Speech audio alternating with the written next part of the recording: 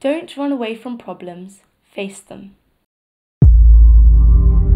Very often it is observed that people try to avoid or run away from pressing problems instead of finding solutions to them.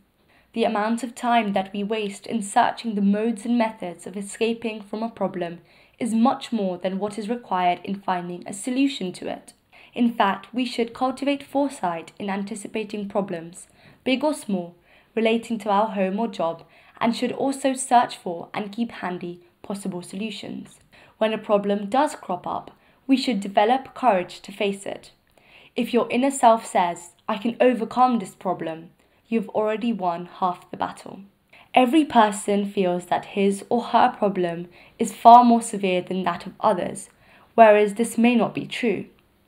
People are often seized by the negative thought, "What sins have I committed that I am not getting rid of my problems?" Thus they waste all their time in blaming circumstances or fate for their problems. Have you ever calmly thought, what could be the real cause of these problems?